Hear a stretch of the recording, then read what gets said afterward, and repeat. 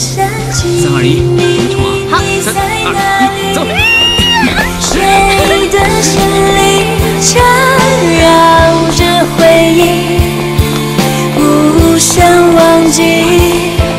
无间的远方，消失的翅膀，飞不到。哎，默默，你看到任副总了吗？没有啊。你帮我去卫生间看看，我找他有急事。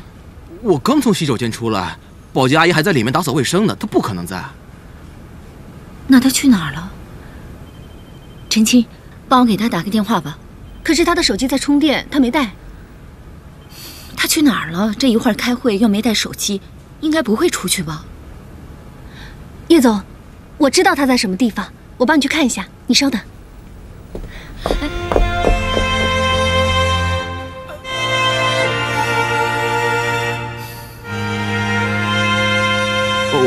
我可能也知道他在哪儿，我也去帮你找一下啊。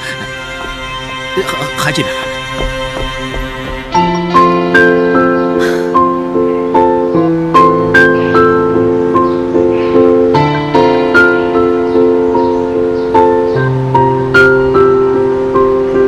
昨夜一场雨，它淋湿了青春，孤单还不愿醒，睡在梦里。女孩推开窗，喂，叶林在找你。你怎么知道我在这里？你还是老习惯不改啊！我很了解你，就像你也很了解我一样。先让我喘口气，一起玩。好。怎么样？最近还习惯吗？还好。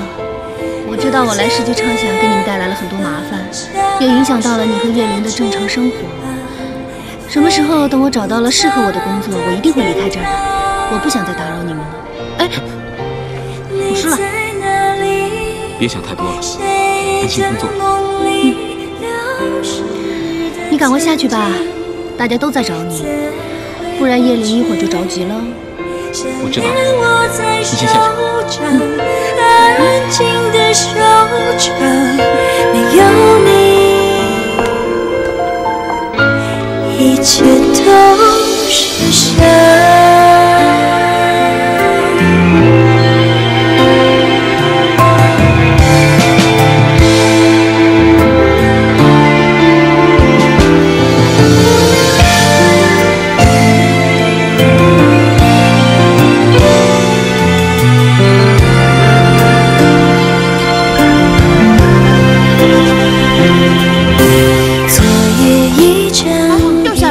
就是啊。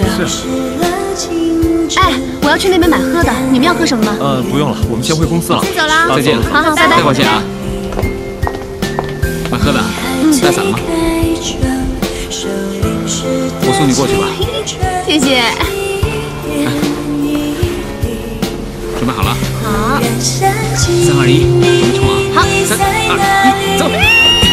谁的心里缠绕着回忆，不想忘记。无间的远方，消失的翅膀，飞不到的天堂。你在哪里？怎么处理啊？我回去给你烫啊。我刚才好像看见叶林了。哪儿？就在那边啊。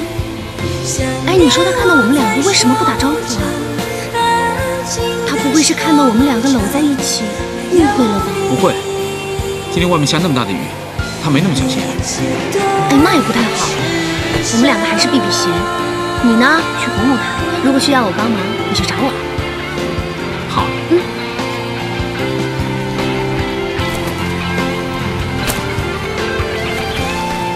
任先生还真是会怜香惜玉啊！像你这么体贴的男人，怪不得会有这么多女孩喜欢你。季先生，我是任副总的新任秘书。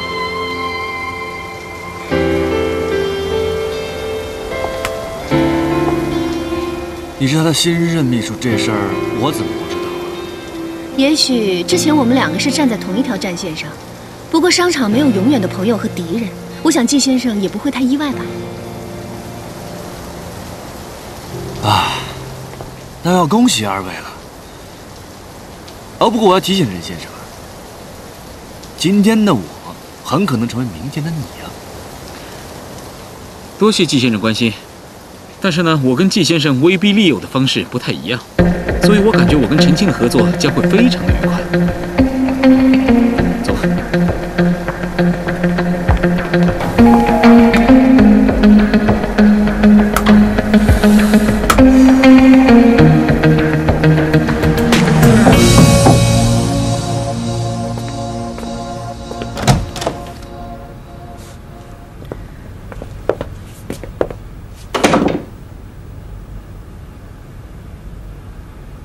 你就没有什么话要跟我说吗？你来找我，肯定是你有话要跟我说呀。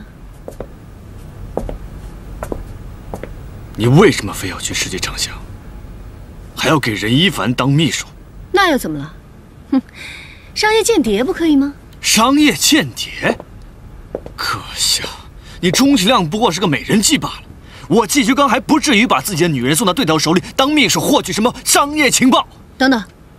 你的女人，咱们两个之间根本就不存在是不是你女人的这个问题。我说你是我的女人，你就是。你管得了我吗？我其他人不管，我只管你。我告诉你，不准再去世纪畅想，不许再见任一凡。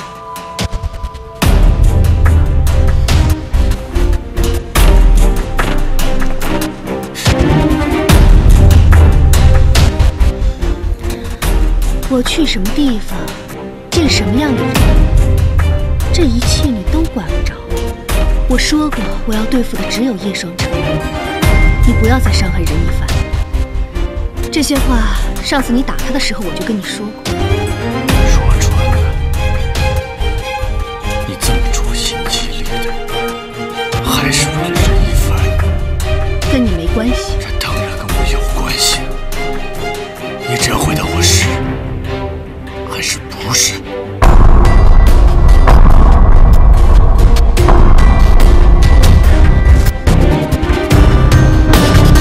是。你真让我觉得恶心！你天天说我无耻，我下流，我以为你有多高尚，可没有想到你干起这些难到女成的事，一点都不有逊色。你的闺蜜和你前男友在一起，你闺蜜现在又是你前男友的老板，你现在又去你闺蜜的公司给你前男友当秘书，你们三个人在公司见面就一点都不尴尬吗？那又怎么了？他再恶心我也爱他。可像你这种人，谁会爱你呢？你睡过那么多女人，她们爱你的车，爱你的房子，爱你的钱，可就是没人爱你。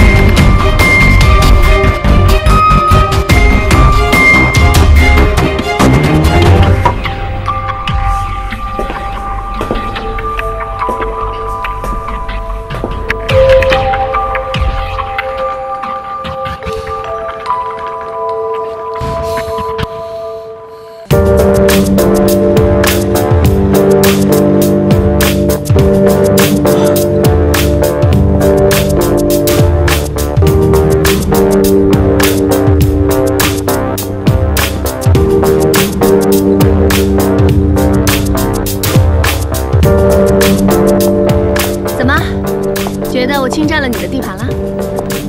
还是说叶琳不让你跟我说话？哎呀，可是哪有不跟自己老板说话的秘书啊？哪有对老板那么咄咄逼人的秘书？我就是想关心一下你和叶琳，会不会因为昨天咱俩，他误会啦？不用了，我解释过了，只能说我跟季旭刚八字不合，我一看到他就倒霉。哎呀，还会开玩笑，那看来真的没什么事儿了。那我先走啦。等一下，那个，我还想问你一个问题。你别问了。我还没问，你就让我不要问。你不就是想问当年为什么不告而别就人间蒸发了吗？我想问你报表什么时候交？好，就问你那个问题吧。唉，现在我还不能说，更何况已经到了这种时候了，你知道跟不知道也没什么意义了。你呀，就好好珍惜眼前。对了，我家里还有你的东西，我已经收出来了，可能还有用。那什么时候你有时间，我过去拿。好，来之前给我打电话。哎，怎么了？你这有点脏。那个，不如这样吧，如果你今天没事的话，那我今天就去。电话联系。好。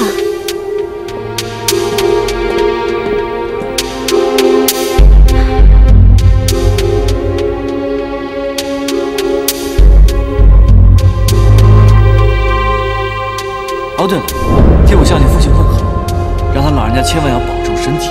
这样的话，他将可以亲眼看到他创办的公司是怎么毁在他女儿手里的。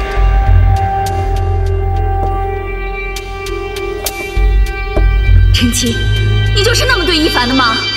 有什么问题吗？啊？哎，你看，他的表情，他已经回答你了。我们让他来选，看他会跟谁走。我没有什么话想跟你说。谢谢你们让我靠自己的能力，并且还能天天和你们在一起，我已经特别感激了，真的。有很多事情我现在还没有办法跟你们解释，还有很多事情我是情不得已的。但是我请你相信我，我做的所有事情真的是为了让我身边的人不受到任何伤害。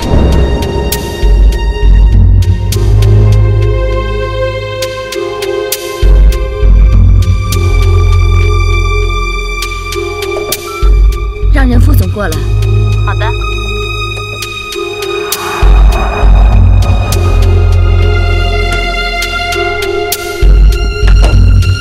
叶总找我。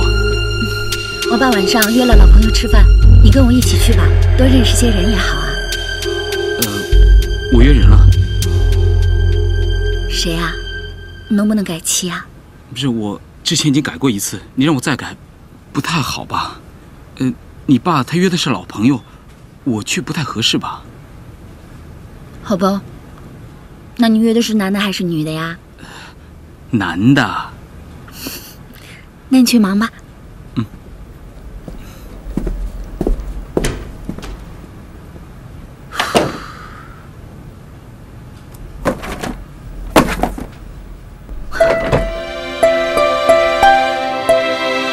你们都要多吃饭，知道吗？知道了。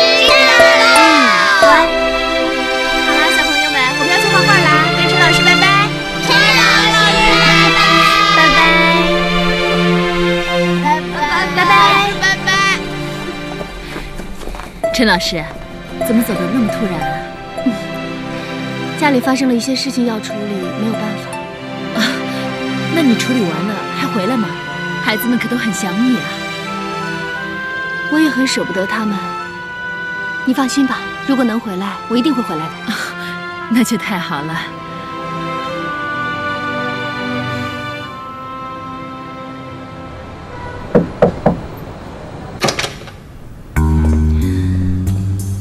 进来吧。好。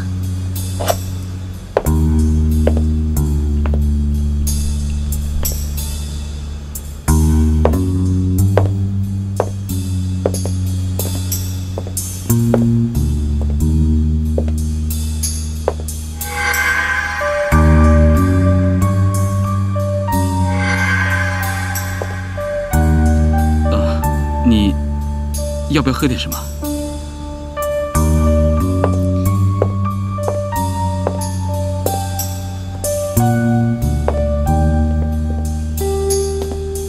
布置的不错嘛。都是瞎照的，随便坐。谢谢。你不用把气氛搞得那么尴尬，坐吧。这些不会都是我的东西吧？那好吧，我把这些东西带走之后呢，我们两个之间的所有事情就全都结束了。抱一下吧。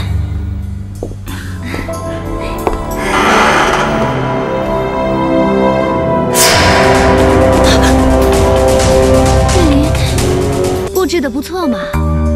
都是瞎照的，随便坐。谢谢。你不用把气氛搞得那么尴尬，坐吧。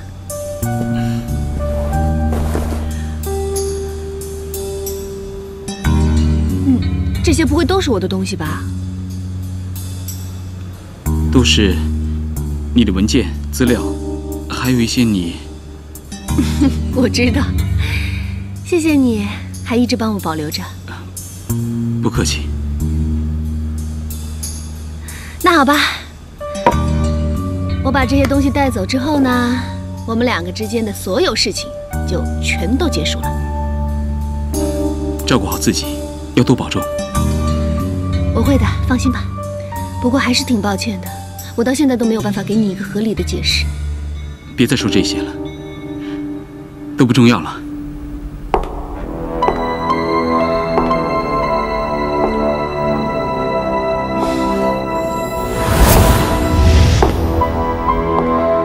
抱一下吧。保重。好，我会的，你放心吧。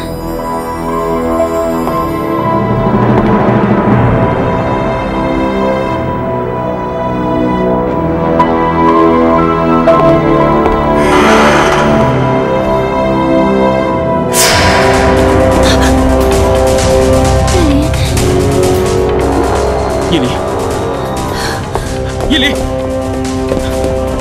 叶离！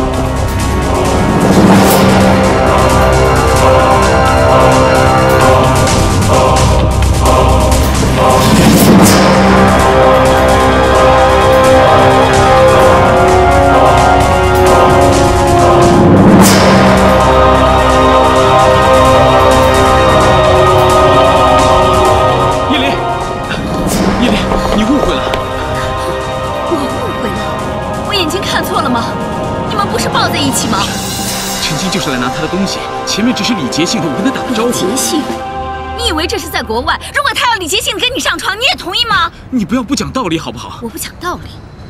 我的男朋友让他的前女友到我们公司来上班，我同意了。然后呢？然后就发生了这一切说不清楚的事情，你也给不了我解释。你现在说我不讲道理？我觉得陈青有他的苦衷。也许，不过我是你的女朋友，我每天要眼睁睁地忍受这些。我受够了。叶离，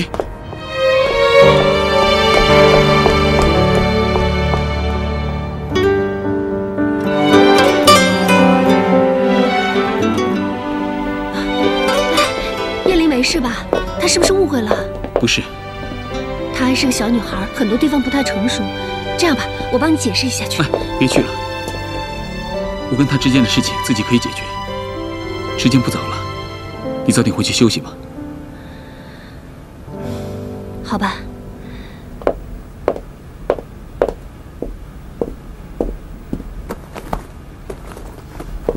陈青，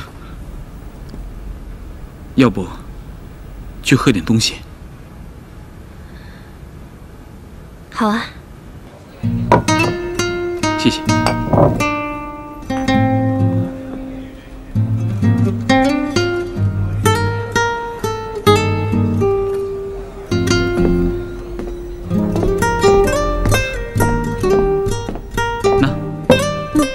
谢谢。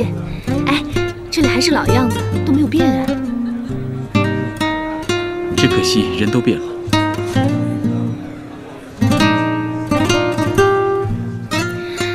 那你带我来是重温旧地的？我想跟你商量一件事，但是我觉得在家里跟你说不太合适，容易引起不必要的误会。你跟我之间都是误会吗？好了，我觉得以前的事儿就翻篇吧，不要再提了。这段时间，我觉得我都错怪叶林了，我不应该说她不成熟，很多事情我都应该找找自己的原因，是我考虑的欠妥当，竟然把你调到我的身边，完全不顾她的感受。那你刚才为什么不追她？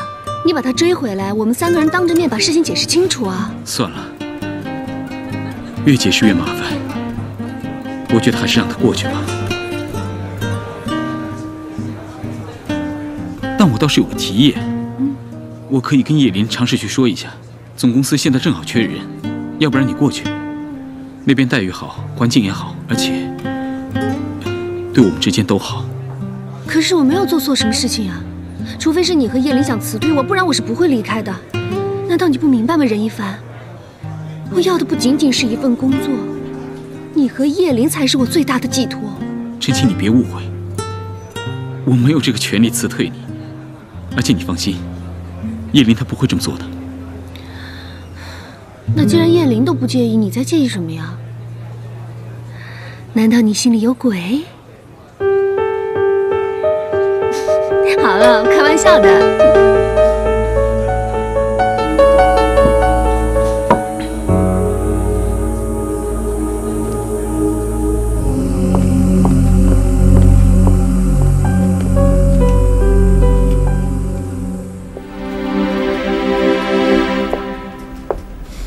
我来吧，我给你倒。我刚煮好了一壶咖啡，你尝尝怎么样？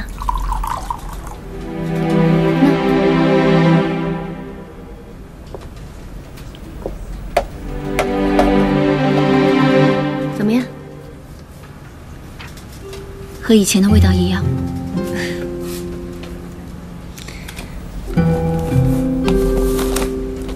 给你的。这是什么？小礼物。我的辞职信。我知道昨天下午的事情，你肯定是误会我了。我也知道我解释你是不会听的。我辞职，我希望你可以相信我。我们都是女人，如果换作是我，我也会受不了的。那你以后怎么办？以后的事情以后再说吧，你慢慢喝，我先走了。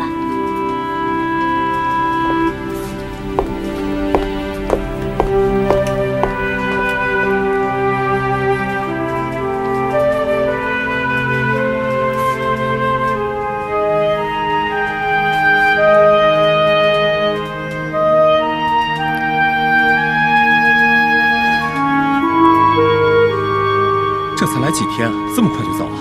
这你还看不出来吗？她是任副总的前女友，叶总怎么可能容得下她嘛？还不趁着任副总不在，痛下杀手嘛？女人心，海底针呐！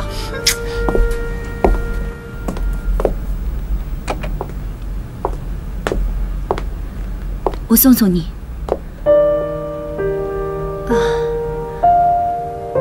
哎，你刚刚有没有听到同事们在说什么？什么？就是一些办公室八卦呀，什么如意郎君百依百顺，前女友逆袭失败之类的。好了，我跟你开玩笑的。反正一直以来我都是一个麻烦的制造者，现在我走了，你照顾好你自己。镜子里那个自己，失去爱的表情陌生又熟悉，想念是种病菌，医不好的病，在我的身上寄居。听一夜失恋歌曲，一句句歌词都是我的剧情，你只路过而已，却占据所有记忆，余生的光阴只为戒掉你，我努力强迫自己不问过去。我在这儿等你，知道你今天晚上会到这儿来。现在越来越了解我了。我看到陈青的桌子空了。他给我交了辞职信，离开公司。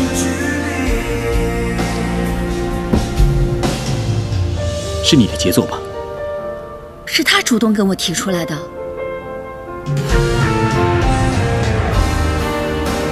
相信我？很难相信，真的。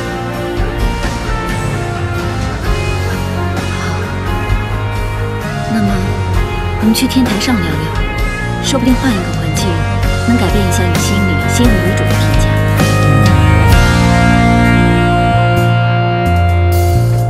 听一夜失恋歌曲，一句句歌词都是我的剧情，你只路过而已，却占据所有记忆。这是他主动给我的辞职信。你满意了？我没有想到事情会这样。你没有想到，因为你没有经历过那种苦日子，你知道这个工作对陈青来说有多么重要吗？那你告诉我，他现在到底在哪？我不知道。如果他再遇到困难，我还可以再帮他安排。不用了。我是母亲，我还可以再做点什么吗？算了，事情已经这样了。也许我一开始就不应该帮他。有关你的话题，我尽量逃避。我必须强迫自己学着抽离爱过的真诚，拥抱过的经历全变成距离。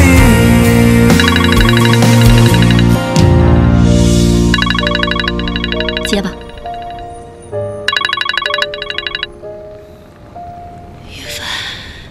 陈青，你怎么了？好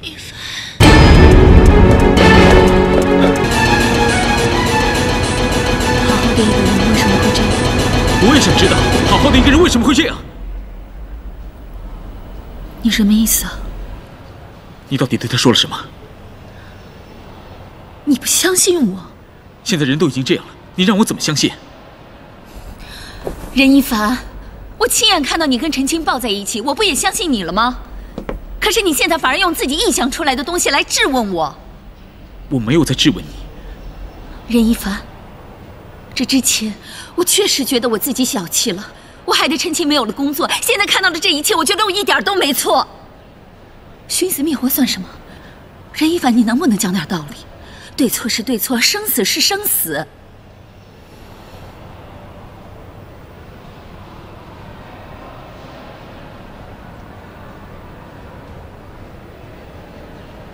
不管他说过什么，或者做错了什么，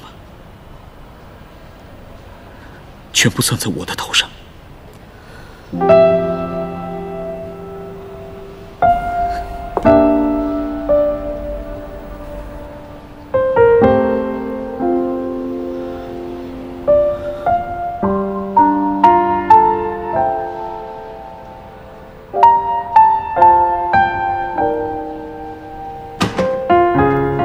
医生，现在怎么样？放心吧，已经脱离危险了。那我现在可以进去看他吗？病人现在状况不佳，你们最好只有一个人进去，时间不要太长。好，谢谢，谢谢。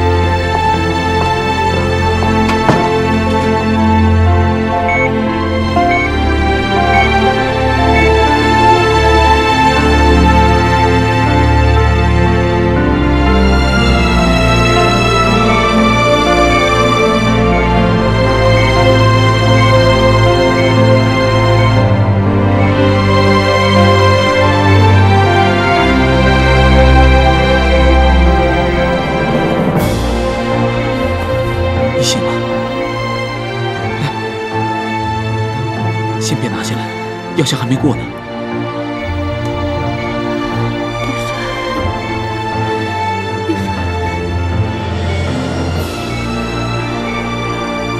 你为什么要这么做？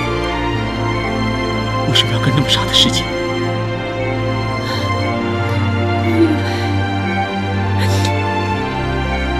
我再也见不到你了。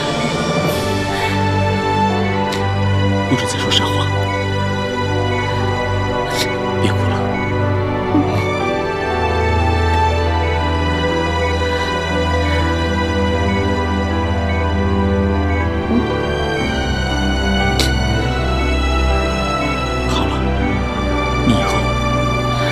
别再做这种事情了。你走吧，你别再管我。你要是让叶琳看见，就不好了。你听我说，我一直都会在这陪你，直到你康复为止。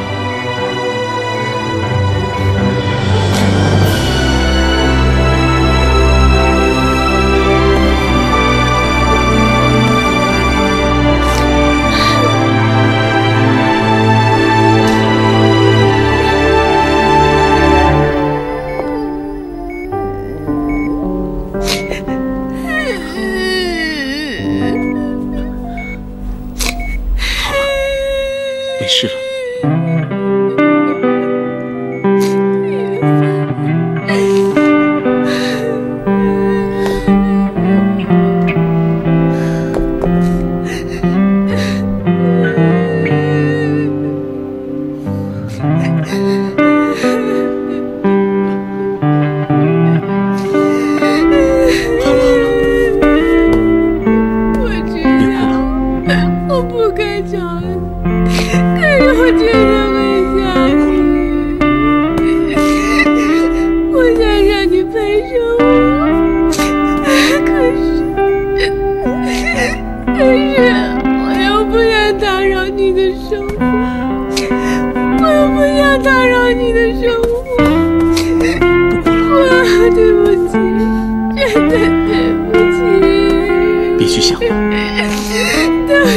我知道，好了，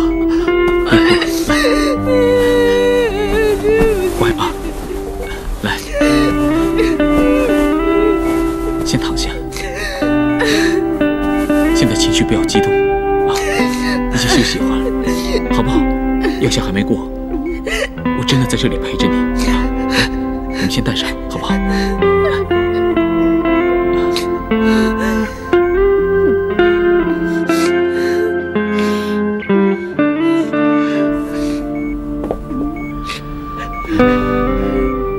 睡一会儿。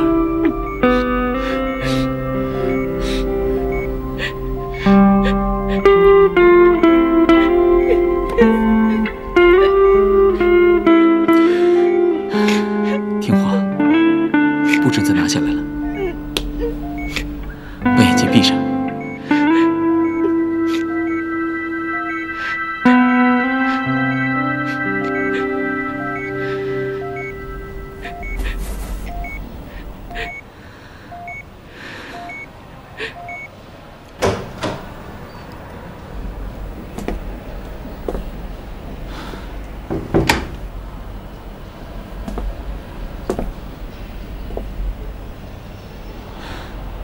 已经没有生命危险了，这我盯着，你先回去吧。我有话跟你讲。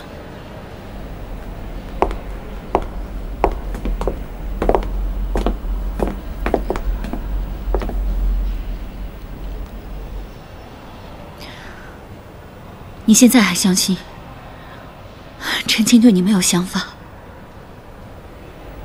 你是不是听到什么了？我不用听到什么。今天的事情，如果我还看不明白，我是不是太蠢了？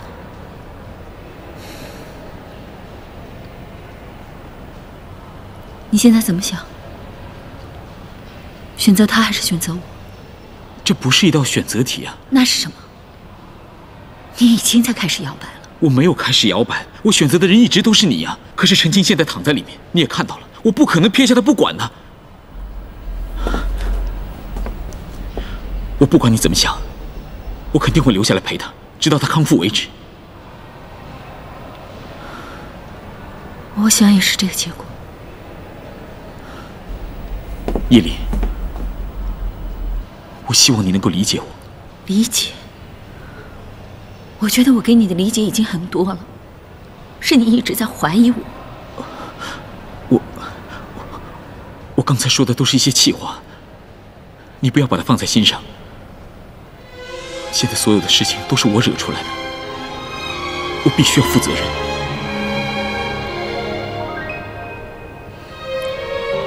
既然你已经决定了，我理解你，但并不代表我接受。我是个普通人，受不了误解。如果你觉得现在陈青比我更需要你，你留下来。依琳，总好过你说无法。我们之间仿佛隔着巨大海洋，明明我就在你触手可及的身旁，为何你还看着远方，坚持停留在过不去的过往？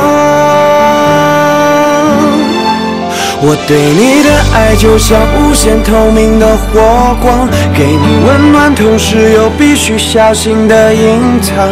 我并不是爱的勉强，只是害怕将你狠狠灼伤。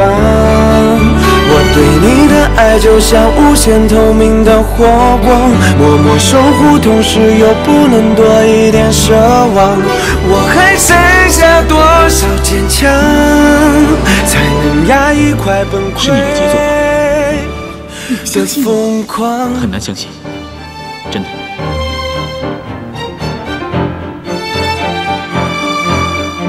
你真让我觉得恶心！你天天说我无耻，我下流，我以为你有多高尚，可没有想到你干起这群难斗女成的事一点都不用逊色。我对你的爱就像无限透明的火光，给你温暖，同时又必须小心的隐藏。或者做错了什么，全部都算在我的头上。只是害怕将你狠狠灼伤。我对你的爱就像无限透明的火光，默默守护，同时又不能多一点奢望。如果我还剩下多少坚强，是不是太蠢？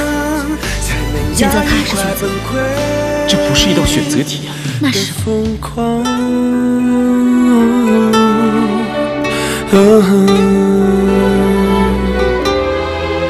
像透明的火光。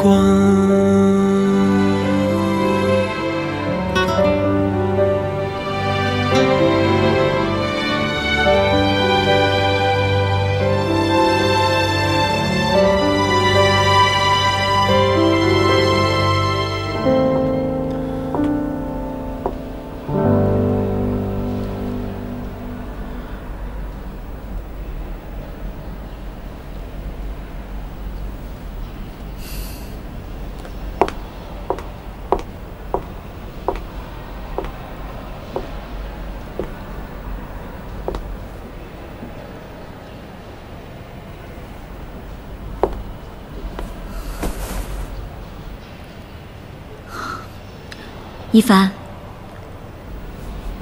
一凡，陈青，一凡，陈青，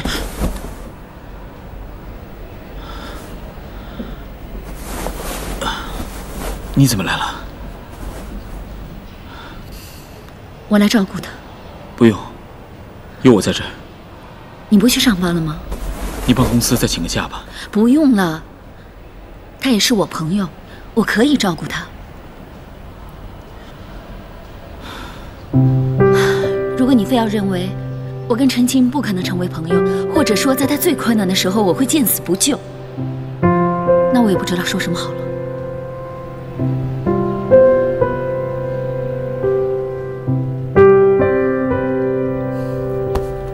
去吧，公司需要你。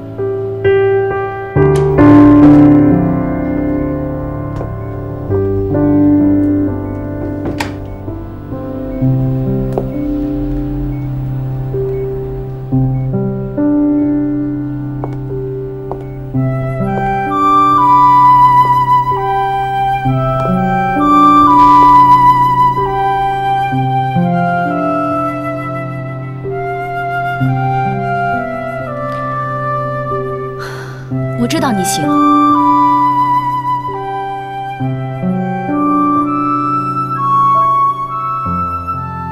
一哭，二闹，三上吊，不错，都用上了。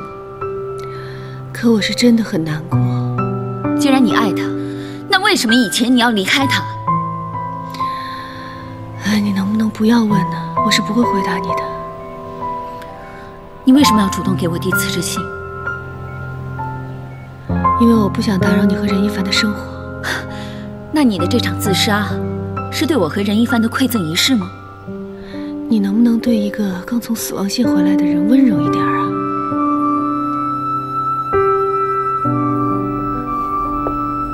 任一凡他不是玩具，让人推来推去的，他有他自己的选择。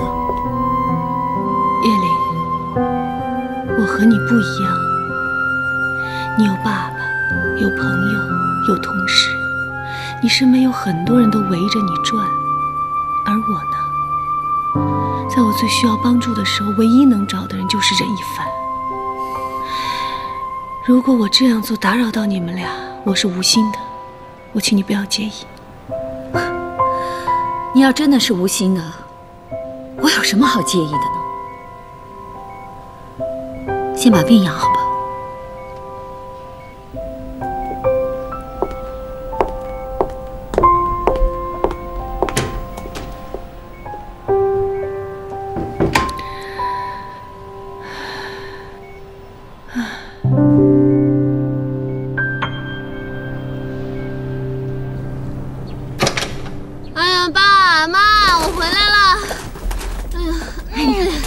姑娘家的，累死我了！别大呼小叫的啊！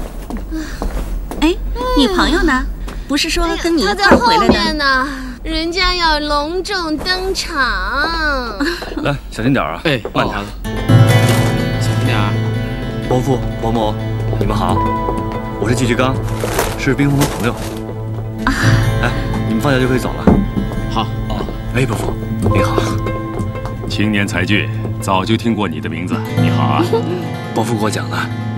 啊，我有个不情之请，想请伯父鉴赏一下这幅画。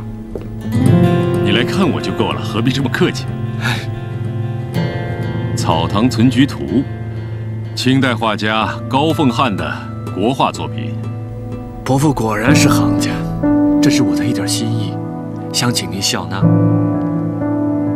哈，我虽然很喜欢这些。但我无福消受啊！你还是让我饱饱眼福，然后把它搬回家去吧。我现在的处境，做什么都不可以马虎，每天都有人盯着我，看我怎么犯错误。伯父您真是多虑了，这只不过是晚辈送给长辈的一点心意而已。再说了，我跟冰红早晚是一家人，自家的东西吧，只不过换个地方摆而已。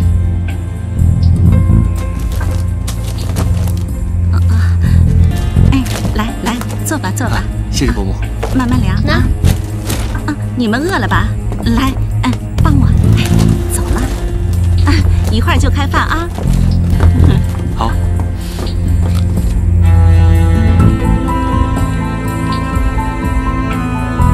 看着我干嘛？没事儿，装的不错。哎，你爸妈怎么还亲自下厨啊？重视你呗。压力大呀？是啊，不过压力大才有动力嘛。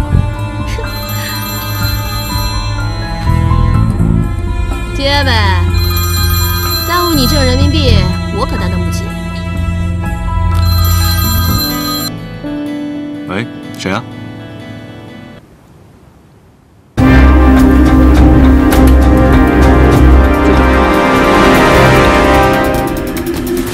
跟你爸妈说一下。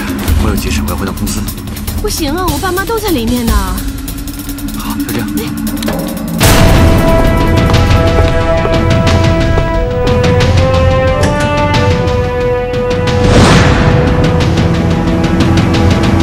这么处心积虑的，还是为了任一凡？你只要回答我是还是不是？是。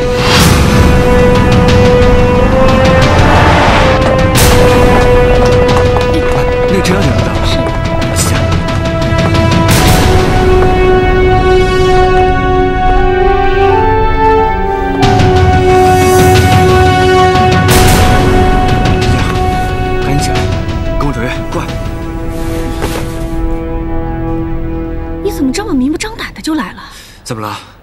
有什么问题吗？继续刚，这件事情和你没关系，跟我没关系。你别忘了，没有我帮你，你一个人休想搞垮创世纪。你能不能别老把这句话挂在嘴上啊？我只是好心提醒你罢了，怕你忘了。为了一个任一凡，把自己搞成这样，值吗？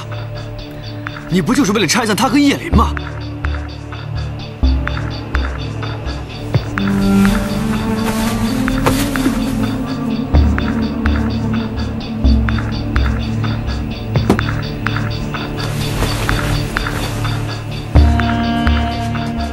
我想出去走一走。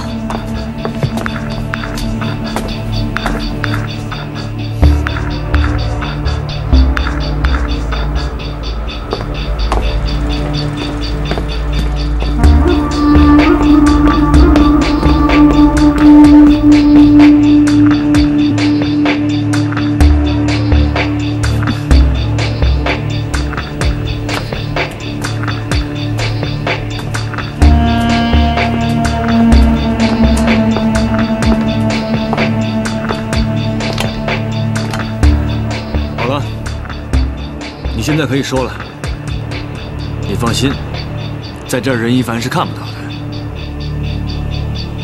我自有分寸，用不着你管。我一直很好奇，到底我跟任一凡在你心里哪个重要？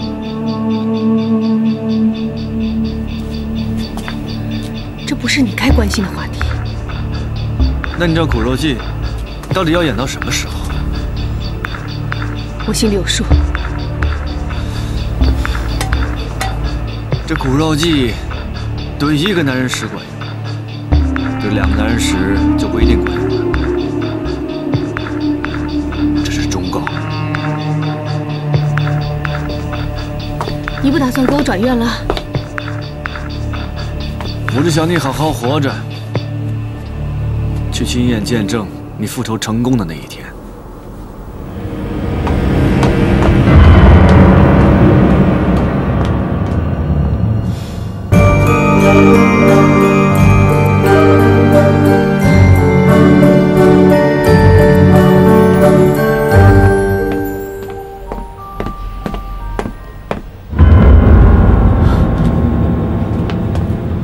一凡，你怎么来了？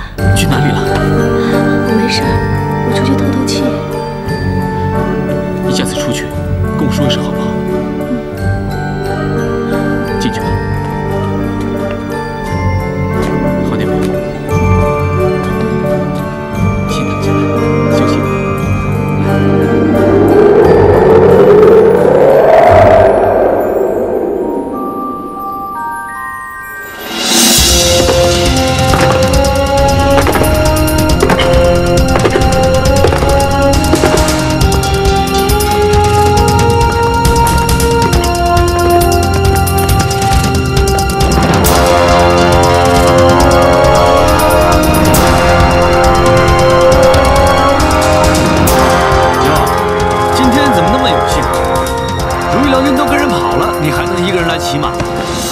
你以前对陈青做过什么？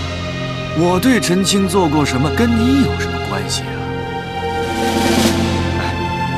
你不会想是来参观一下吧？流氓！我真是第一次见到你这种人呐！这么自以为是，你以为全世界都绕着你转吗？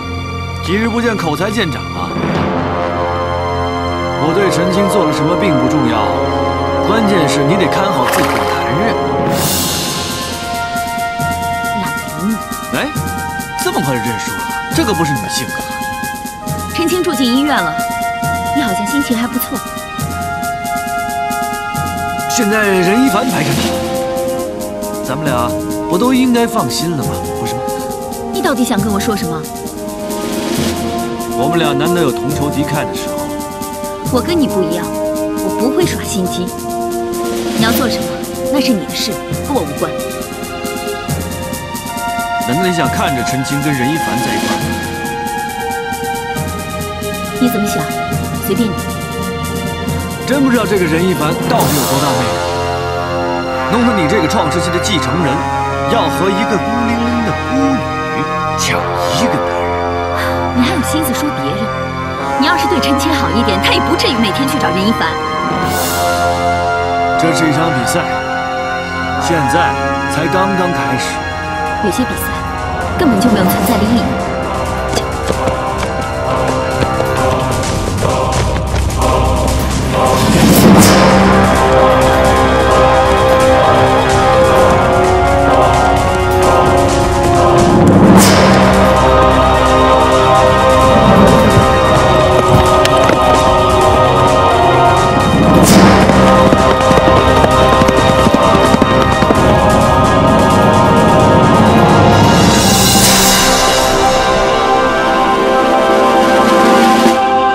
结果来看，陈青的身体基本上已经恢复了，这个没有问题。我比较担心的是他的精神和心理状态。那应该怎么办？我可以带他去看心理医生。心理治疗是一方面，最关键的还是平时多从生活上关心他。我跟他聊了一下，陈青的父母好像很早就过世了，他也没什么亲人，工作上受排挤，感情上没什么依靠。所以，作为朋友，你最好平时能多关心关心他。那医生，那你教教我到底应该怎么做？还是多从情感上给予鼓励。就目前状态来看，你有时间就尽量多陪在他身边吧。我知道了，他身体方面确定没有问题。这个你放心，没问题。好，明白。谢谢你，医生。好，平时多陪他。好。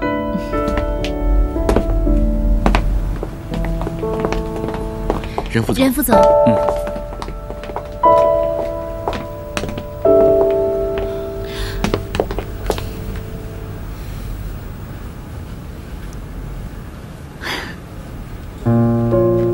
真不容易啊，还记得自己在世纪上想工作。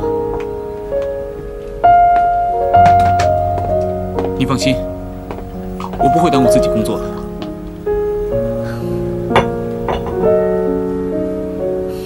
陈青那边怎么样了？他现在已经出院了，但是医生说他的情绪不是太稳定，所以……你的意思，你还要继续陪他？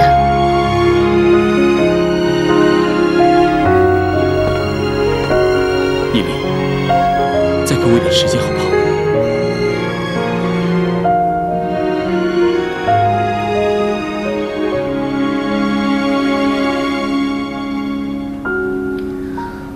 我饿了。我现在不想吃。我饿了，陪我出去吃点东西。你也不想让员工看到我们在这儿吵架吧？你不是说你饿了吗？怎么结果还带我来这种地方？我随口一说，只是不想和你在公司吵架而已。关于陈青的问题，我已经跟你说过很多次了，而且我的态度也很坚决，我也不会再……任一凡，我们现在很难得这样出来，能不能不提陈青？医生说他现在的情况真的很糟糕，我不可能不管他，所以我希望你给我一点时间。时间多久？一天？一个星期？一个月？还是一年？叶丽，够了，你不要再逼我了。是你在逼我。他明明对你有企图，难道你还要让我眼睁睁地看着他把你从我生活中带走吗？我做不到。那你到底要我怎么做你才满意啊？你就算不理他，他也一样能活下去。女人都这样，喜欢装可怜给那些男人们看。叶丽，难道我说的不对吗？之前他离开你，他不也活得好好的吗？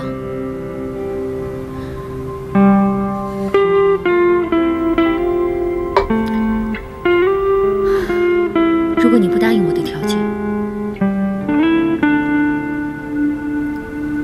我们就分手吧。镜子里那个自己，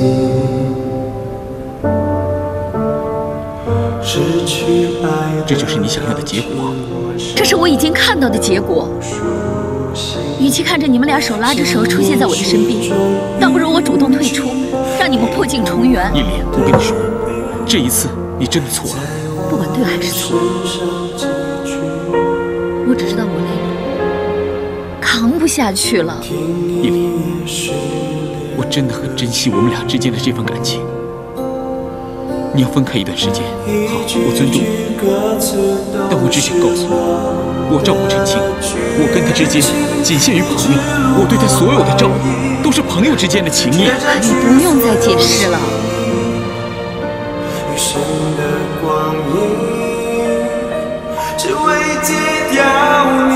从现在开始，还是世界上最不负责只是和你们上下级关系、恋人关系。总之，叶莲，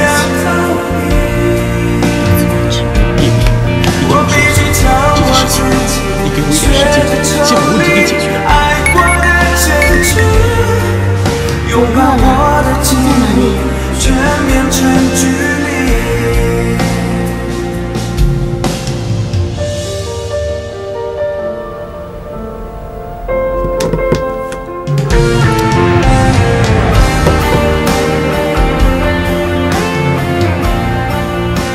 你说的分手，我是不会接受的。你还是再考虑考虑。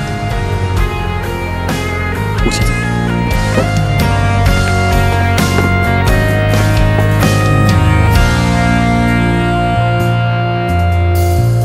听一夜失恋歌曲，一句句歌词都是我的剧情，你只路过而已，却占据所有记忆。余生的光阴，只为戒掉你。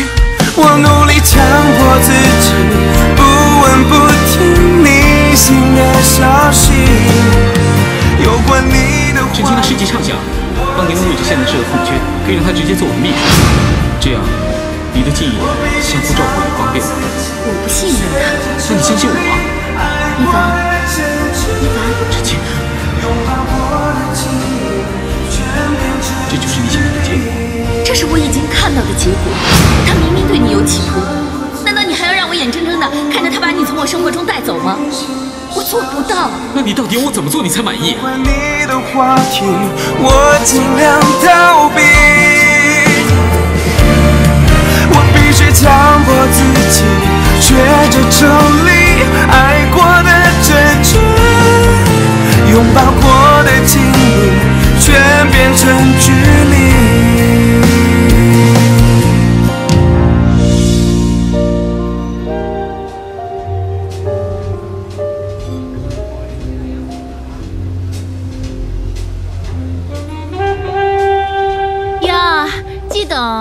今天怎么有空来啦？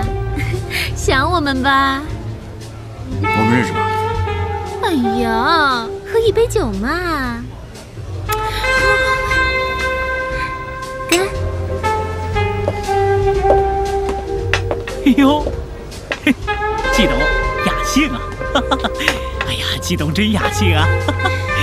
雅兴，我们俩有事要谈，我一会儿找你行吗？那你说话算话哦，等你呀。哎呀，季董常来这儿。我来是跟你聊事儿。好，您吩咐。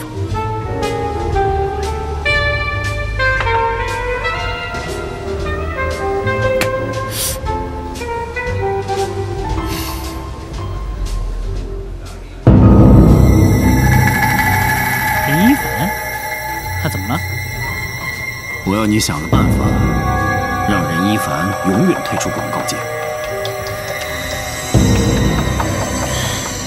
季董啊，我也希望我手到，您能秉烛。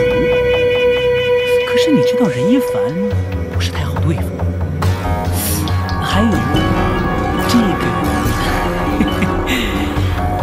呗，行规100。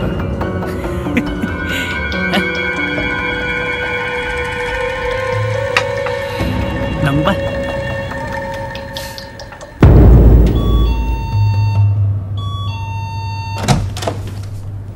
你来啦。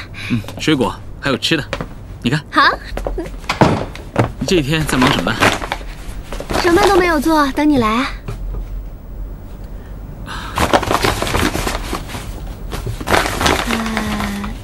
你跟叶玲怎么样了？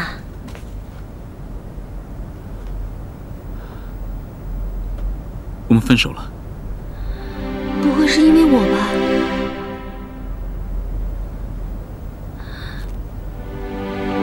那你以后别来了。别闹了，你现在一个人，我又是你的朋友，我有责任照顾你。我相信叶琳，她迟早会明白的。对不起啊，一凡。你听我说，这是我做的决定，我会承担。而你呢，先把身体给我养好。哎，其实我今天挺高兴的。因为你可以陪我吃晚饭。吃完饭你陪我看会儿电视吧。我吃完饭还是先回去了吧。